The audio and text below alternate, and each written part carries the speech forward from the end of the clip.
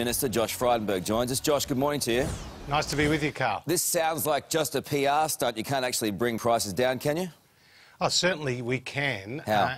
Well, firstly, we know that Australian families can save $1,000 a year or more simply by moving retailers, but 50% of families have not moved in the last 5 years. So what we'll be demanding from the companies today is better information, more comparable information, and a better deal, particularly for lower income households who find themselves stuck on higher priced offers. But you can't actually do anything, can you? No, we can, and we're already doing a lot of things on a number of fronts. For example, we're reserving more gas for domestic use. We've reined in the power of the poles and wires companies, and today, with the retailers, we'll be talking tough to them because we need to see them do more to lower people's power bills. But they don't actually have to do anything. They don't have to listen to you, do they? No, we've got obviously the sword of Damocles there with the choice of regulation if need be. But today, in the first instance, we want to hear from the companies as to what they are doing and what more they will do to put consumers first. When will prices be cheaper as a result of your intervention?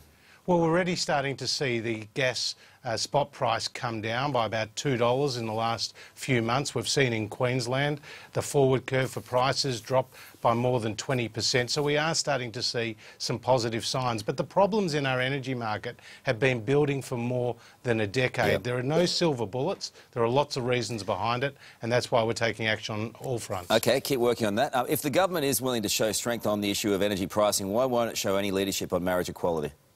Well, we've now got a timeline. Obviously, we've got our legislation again on a plebiscite before the Senate.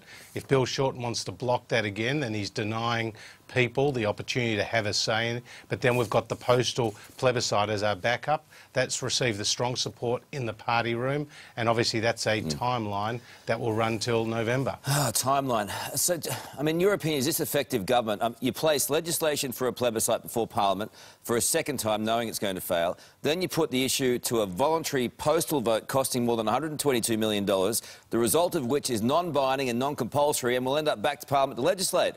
What is your party doing?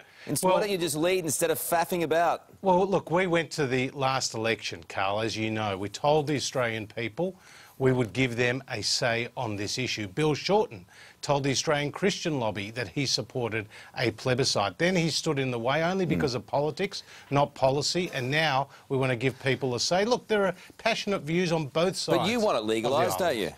What's that? You want it legalised, don't you? Look, I've always been on the public record supporting this change, but people deserve their say. So when will it happen? Well, people will get their ballot papers by the 12th of September. But when will marriage be legalised under your government? Let's just wait and see what the people say. Don't you want to hear from what the people have to say? I think the people have elected you to make a decision and you're not. Well, the people elected us at the last election with a promise. And that promise was to give them a say, and we don't break our promises. Well, you don't think they've shifted their opinion? Well, look, let's just wait and see what the postal vote. Well, I think that you're right. Community views are changing. So now make a decision. Well, let's see what's reflected in this postal ballot, or indeed if the Labor Party has a lot. You know you want to get on with it. You want to get on with it. Let's just have a vote in Parliament and stop this faffing about. Well, I can tell you, you're absolutely right. We just want to get on with it. That's right, because the Australian people are much more concerned about housing affordability, energy prices, their infrastructure. They don't see this as the #1 issue on their agenda. Good on you, Josh. Good to talk to you and good luck.